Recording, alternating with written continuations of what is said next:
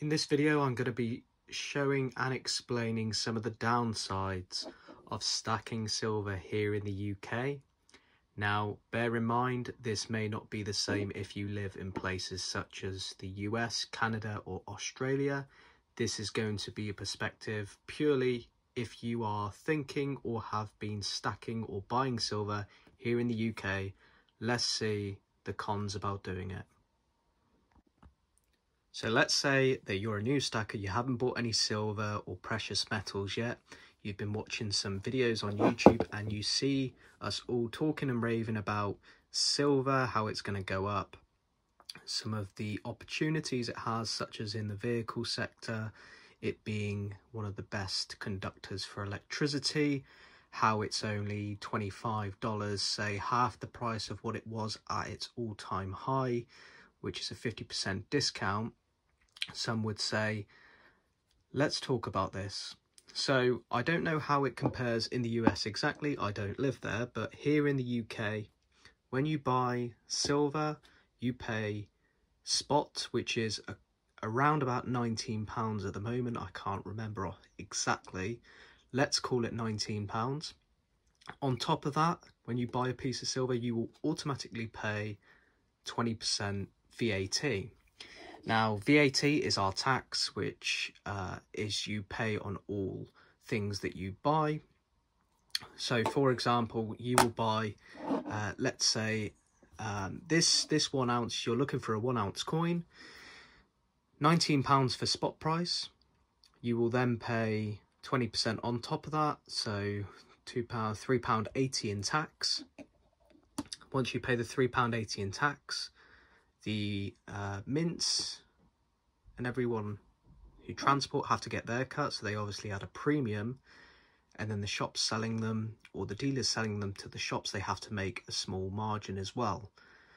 So here in the UK, you could perhaps, even though this would be melt value, which is what we call the spot price, about £19, it will be £3.80, £22, let's say £23 approximately with the tax. And then obviously some places are selling, maybe not Maples, but Britannias for £34, £35. Now you can buy these on online marketplaces, like these Maples as well, for a bit cheaper. You can perhaps get them for £25, £26, which obviously brings it down and you're not paying for the dealers, but then you run the risk of them being fake or not being tested, or are you really going to trust people that you've never met on the internet selling you, you know, a £250, £300 10 ounce bar? Now that's the risk that you've got to take. As opposed to that, one of the things I've learned as stacking silver from all the videos that I've done on this channel, here in the UK, if you are thinking about stacking something, my personal recommendation, obviously you can do your own research, and there is the thought that this is at a discount, which in theory it is when you compare it to 2011 and you know, the early 1970s, when it reached $49, almost hitting $50. Bear in mind, you will be paying perhaps 35% premium, 45% even on silver. You would need silver price to go up drastically to break even. Now, you can hold silver for a long time. Realistically, will you hold silver for a long time? Not many people will. Things might come in, house renovations, or buying a house, or buying cars and things like that, where you've got to free up some money somewhere. In the short term especially, do not buy silver. If you're thinking about perhaps seeing if you like it, maybe buy a few small pieces, like 1 ounce silver pieces. You know, these are really great, nice to have as well, nice to keep, and they're affordable, as opposed to buying huge massive chunky bars, especially with interest rates and the things, the way the world is going at the moment. I would say personally, after stacking and seeing the ins and outs and how much things go for and how best to spend your money, if you're here in the UK, I would recommend stacking gold especially, but also silver.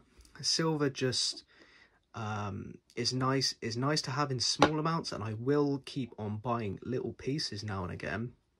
But my main focus this year, if you haven't already watched it, it'd be on the collectible Morgans and things that I'm doing. I'm trying to fill out an album, and also I'm looking at gold sovereigns as well. Gold UK sovereigns. I haven't really thought about the Canadian ones or the or the Australian sovereigns, but sovereigns are around about 1/4 ounces of gold, just under, if you're not sure.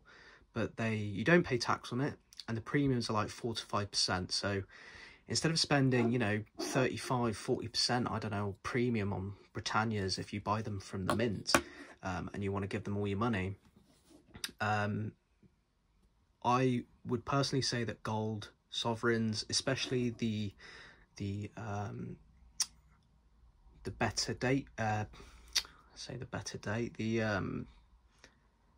the ones that are like the cheapest, the most affordable ones, you can get some really great old ones, and they're at a really good deal right now. So if I was to personally give you any types of tips, by all means, buy silver. I like silver. I will always buy silver. But in terms of, if I learnt something from stacking and everything, and if you are thinking about buying precious metals, consider gold, especially if you're in the UK.